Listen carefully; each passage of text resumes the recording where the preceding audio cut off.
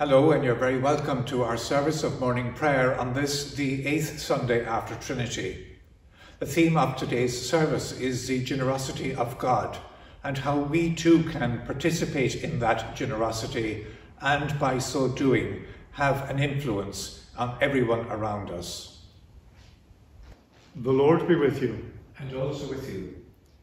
When the people saw the sign that Jesus had done, they began to say, "This is indeed the prophet who is come into the world."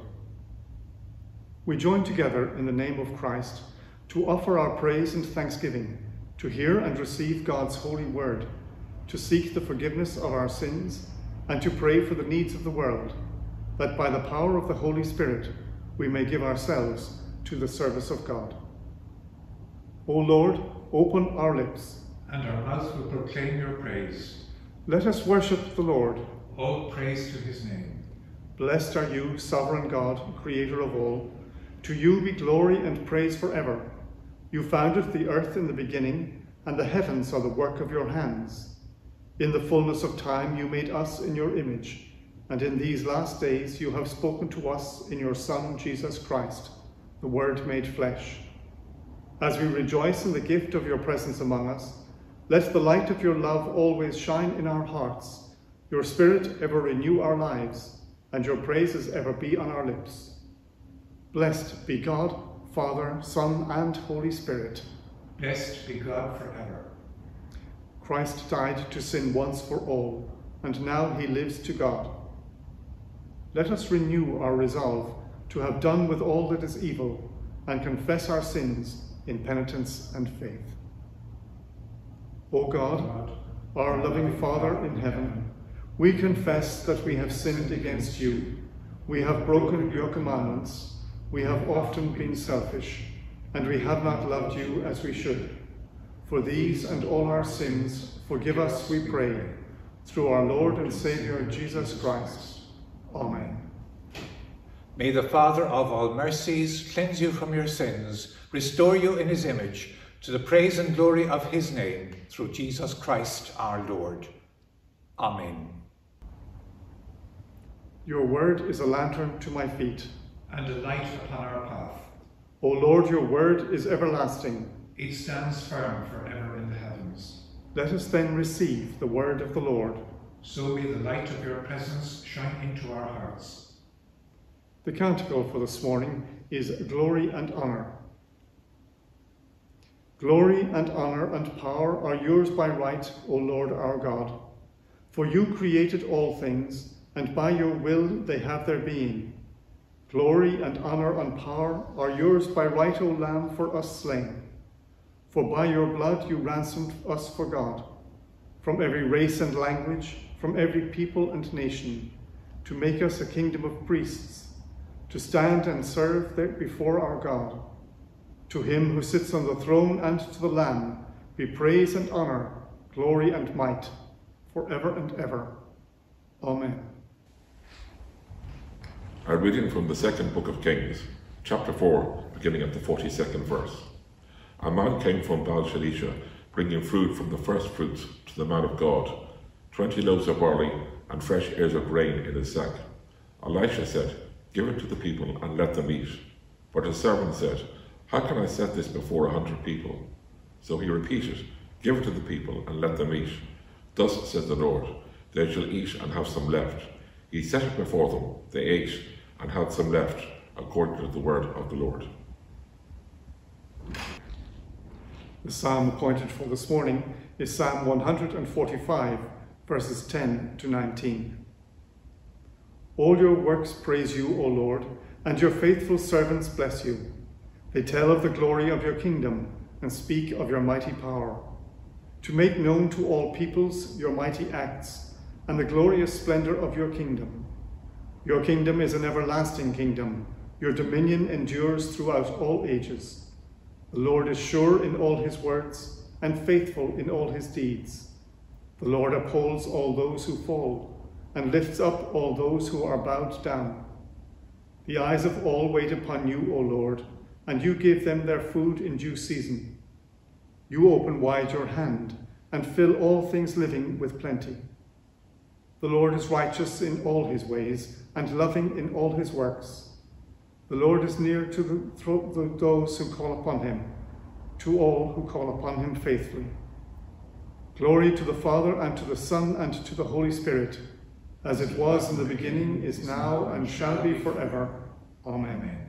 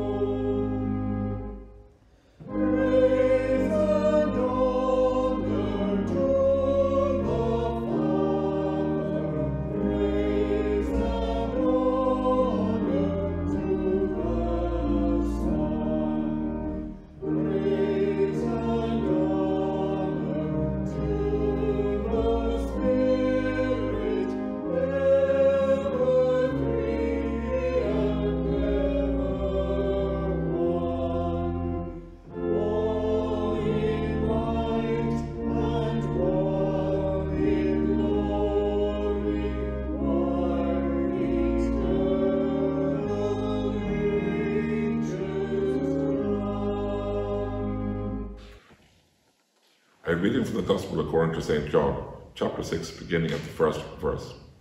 Jesus went to the other side of the Sea of Galilee, also called the Sea of Tiberias. A large crowd kept following him, because they saw the signs he was doing to the sick. Jesus went up the mountain and sat down there with his disciples. Now the Passover, the festival of the Jews, was near. When he looked up and saw the large crowd coming towards him, Jesus said to Philip, "Where are we going to buy bread for these people to eat?" He said this to test him, for he himself knew what he was going to do. Philip answered him, 6 months' wages would not buy enough bread for each of them to get a little. One of his disciples, Andrew, Simon Peter's brother, said to him, "There is a boy here who has 5 barley loaves and 2 fish, but what are they among so many people?" Jesus said, "Make the people sit down." Now there was a great deal of grass in the place, so they sat down, about 5,000 in all. Jesus took the loaves, and when he had given thanks, he distributed them to those who were seated, also the fish, as they were much wanted. When they were satisfied, he told his disciples, "Gather up the fragments left over, so that nothing may be lost." So they gathered them up from the fragments and the 5 barley loaves, left by those who had eaten, and they filled 12 baskets. When the people saw the sign he had done, they began to say, "This is indeed the prophet who has come into the world." When Jesus realized that they were about to come and take him by force to make him king, he withdrew again into the mountain by himself. When evening came, his disciples went down to the lake, got into a boat, and started across the lake to Capernaum. Now it was dark, and Jesus had not yet come to them. The lake became rough because a strong wind was blowing. When they had rowed about 3 or 4 miles, they saw Jesus walking on the lake and coming near the boat. They were terrified.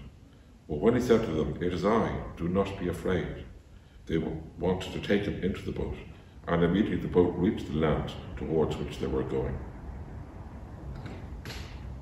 O God, open our hearts and minds to your holy word, so that our lives may be transformed according to your will. Amen. Our Gospel reading today tells the story of the feeding of the 5,000. Now, this story is recounted in 3 of the 4 Gospels, in Matthew, Mark, and John. And in John's account, which we just heard, we see that the physical feeding of the 5,000 was a prefiguring of Jesus' monumental claim, "I am the bread of life. Whoever comes to me will never be hungry, and whoever believes in me will never be thirsty." Jesus fed the multitudes physically, as he feeds the multitudes today spiritually. Indeed, that is the essence of some interpretations of the sacrament of Holy Communion within our tradition of Anglicanism. However, can this story have any practical relevance in today's world? I believe it can. The story in itself illustrates three Christian principles about the character of God that in the ups and downs of daily living we tend to overlook. First, it is important to bring any problems or concerns we may have to God, knowing that God is in control. This comes with the caveat that it will not make our problems or concerns go away, but is an acknowledgement that God can and will help us deal with them. Second, we must be prepared to be surprised that God may use our meagre resources in ways we cannot even dream about.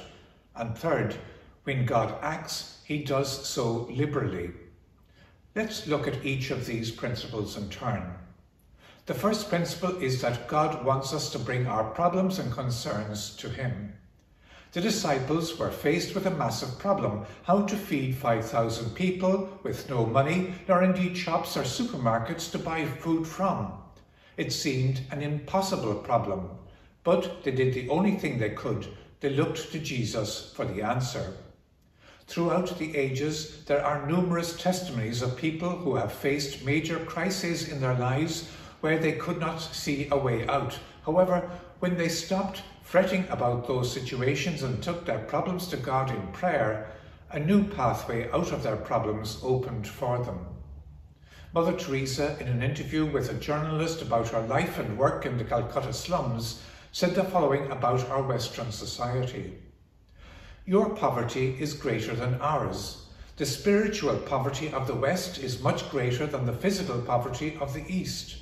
In the West, there are millions of people who suffer loneliness and emptiness, who feel unloved and unwanted. They are not the hungry in the physical sense. What is missing is a relationship with God and each other." The second principle is that God can take our meagre resources and use them spectacularly. We might often feel, like the disciples did, that 5 loaves and 2 fish aren't going to go anywhere. But our gifts in the hands of God can be multiplied spectacularly. Often we think of what we have to offer isn't worth offering, but Jesus took the 5 loaves and 2 fish and fed 5,000 people. Now, over the years, there has been a great debate about this.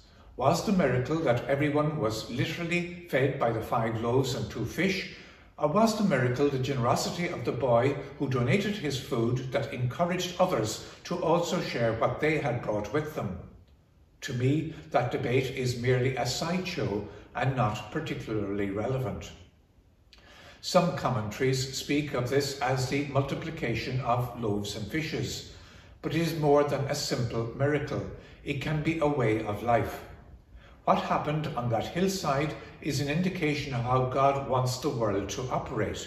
In other words, God wills a world where everybody wins and nobody loses. In contemporary speak, we might call it that overused phrase, a win-win situation. But whatever we might call it, it is a spirituality of multiplication. And it can only come about when we give away something we have, when we make a sacrifice, even if it is out of our own scarcity.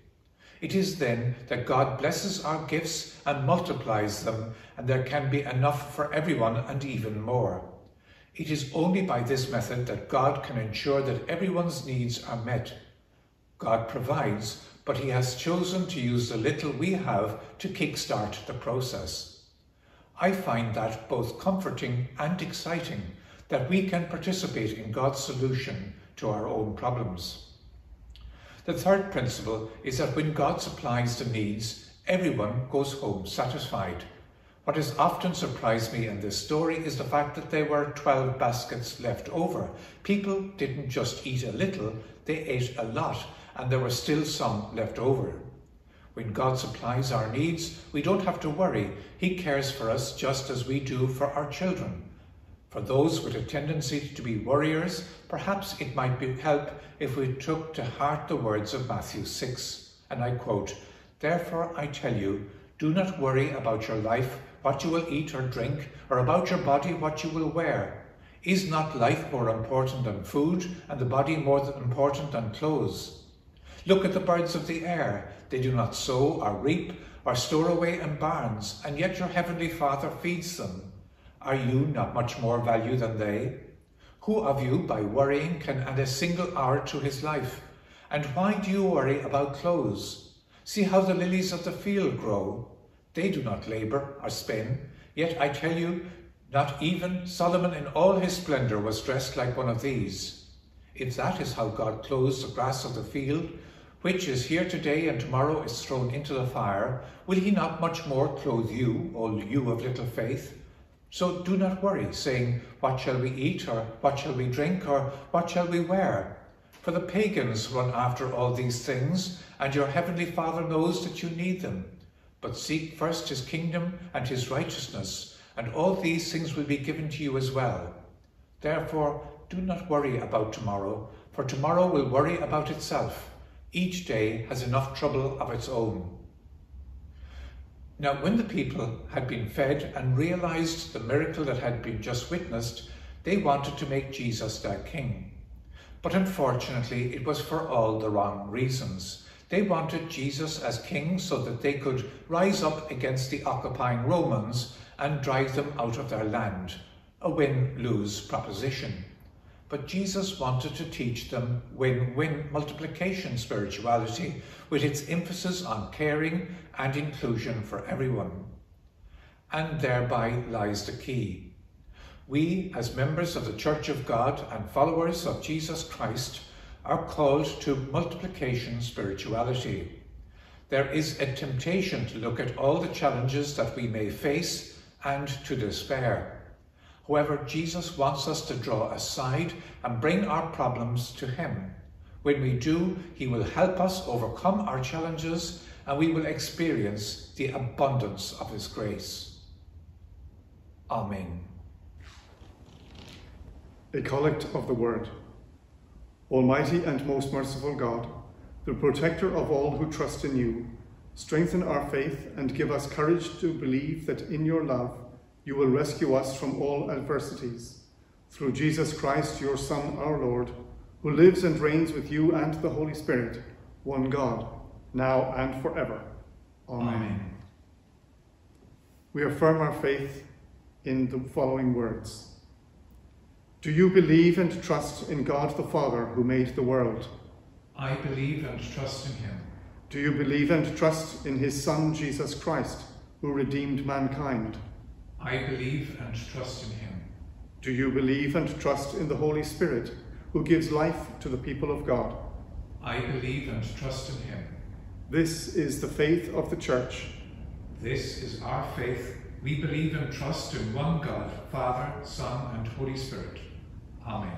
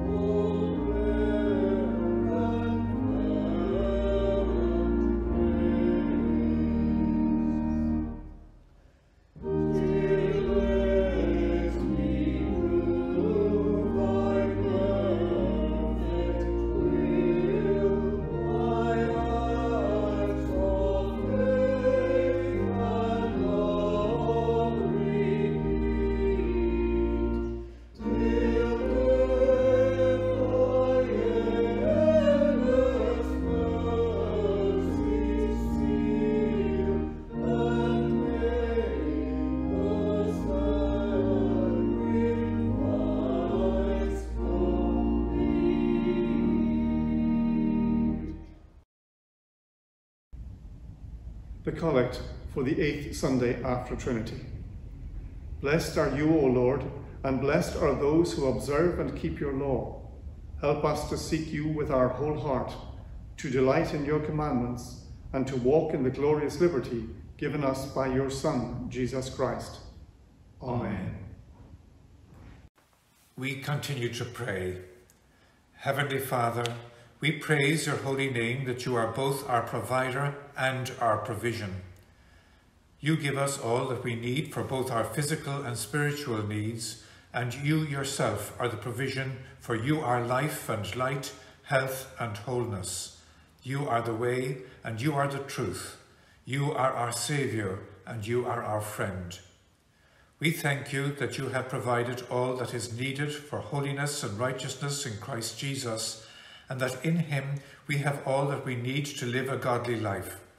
Keep us ever looking to Jesus, and keep us, we pray, from straying away from your loving embrace. We thank you that you have promised to supply all our needs according to your riches in glory, and we thank you that you loved us so much that you sent your only begotten Son, not to condemn us, but to save us. In Jesus' name we pray. Amen.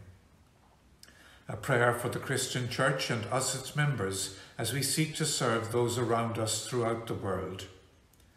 Almighty God, fill us as members of your Church with the power of your Holy Spirit this day. Fill us with your joy, your wisdom, and with constant reminders that your presence will go with us and you will give us rest. We thank you that you came to give new life, peace, hope, and joy, not just to us, but to those we display your generosity and compassion. We thank you that your power is made perfect in our weakness. We know that you are with us, and we believe that it's not by might nor by power, but by your Spirit that you make a difference in our world. May your Church humbly recognize your authority in all that it is and does. This we ask through Jesus Christ our Lord. Amen.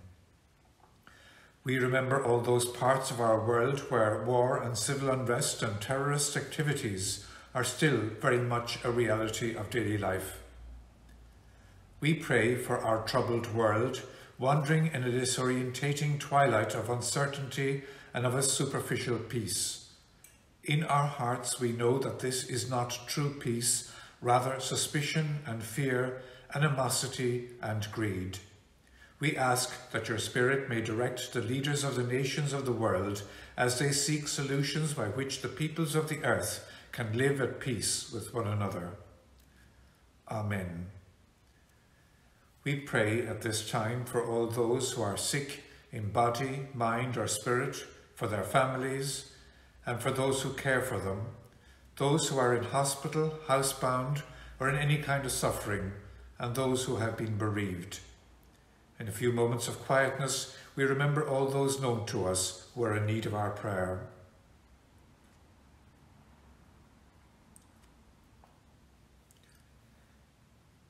Heavenly Father, we commend to your love and care those who suffer in body, mind or spirit, and especially those we have named and held up to you in the silence of our hearts. In your goodness and mercy, grant them health of body, soundness of mind, peace of heart, and comfort in their loss, that in wholeness of being they may glorify your name, through Jesus Christ our Lord. Amen. A prayer for those on holiday or those planning to go shortly. Lord of all good life, be with those who are presently or will shortly be seeking rest and a change of pace on holiday. Keep them in safety and renew their strength, that they may return to their homes refreshed in body, mind and spirit, to the glory of your name. Amen. And again, in a short period of silence, let us bring our own prayers, petitions and thanksgivings to God.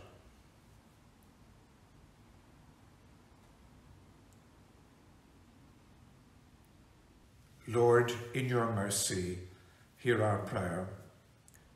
Father, we thank you for our joy, not only in your creation, but also in the creativity you have placed within our lives, that we have been made in your image, that we have been designed to reflect your ability to think, to plan, to reason, to create and to love.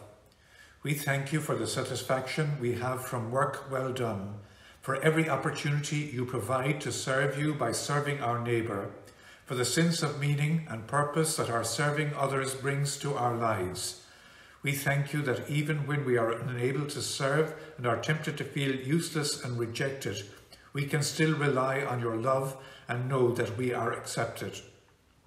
We praise you for all those who serve us and help us, for those whose work means that there is food to eat and water to drink, for those who are there for us when we are in need. May our words and deeds always demonstrate our gratitude to others. We offer this prayer in the name of Jesus Christ, our Lord. Amen. And gathering our prayers and praises into one, we pray, Our Father in heaven, hallowed be your name. Your kingdom come, your will be done on earth as in heaven. Give us today our daily bread. Forgive us our sins as we forgive those who sin against us. Lead us not into temptation, but deliver us from evil. For the kingdom, the power, and the glory are yours, now and forever. Amen. Let us give thanks to God, Father, Son, and Holy Spirit. For the love of our Father, the maker of all, the giver of all good things, let us bless the Lord. Thanks be to God. For Jesus Christ, our Saviour, who lived and worked among us, let us bless the Lord. Thanks be to God. For his suffering and death on the cross and his resurrection to new life, let us bless the Lord. Thanks be to God. For his rule over all things and his presence in the world, let us bless the Lord. Thanks be to God. For the Holy Spirit, the giver of life, who teaches us and guides us, let us bless the Lord. Thanks be to God. For the grace of the Spirit in the work of the Church and in the life of the world, let us bless the Lord. Thanks be to God. We go into the world to walk in God's light, to rejoice in God's love, and to reflect God's glory. Amen. The peace of God, which passes all understanding, keep your hearts and minds in the knowledge and love of God and of his Son, Jesus Christ our Lord. And the blessing of God Almighty, the Father, the Son, and the Holy Spirit be with you and remain with you always. Amen.